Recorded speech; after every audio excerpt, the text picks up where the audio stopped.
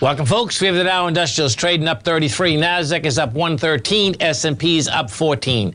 Gold contract trading down $11.20 at $18.27 an ounce. We have silver down 52 cents at $20.97.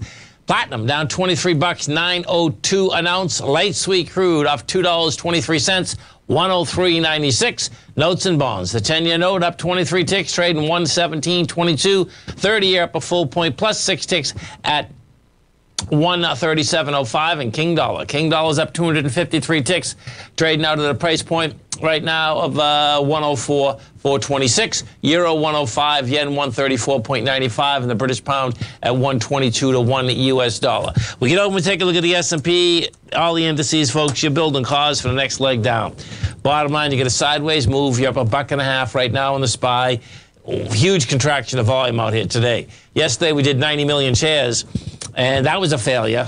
Bottom line, you're at 54 million today, so it's big trouble coming down the pike here, man. You take a look at the NDX 100, same type of setup inside the NDX. Bottom line, NDX, you're up $2.23. The NDX did volume out here yesterday of 67 million, we're at 45. So, gold contract just can't catch a bid, man. Gold contract right now, they got into a low of 18.23. You're at 18.27. It is light volume. Bottom line, we've seen this play before. You come down, you have light volume. You're not getting killed. Bottom line, we need a power sign of strength. That's wide price spread, accelerated volume. And then we get over and we take a look at the good old King Dollar. And when we have a King Dollar out here, it failed to hold price again today. But this is not backing off right now. Now, it's certainly not over the high that is saying that, okay, you're going to go topside once again. But guess what? From the last leg down, last leg up, rather, this looks to me like all we did is a 0.382 retracement.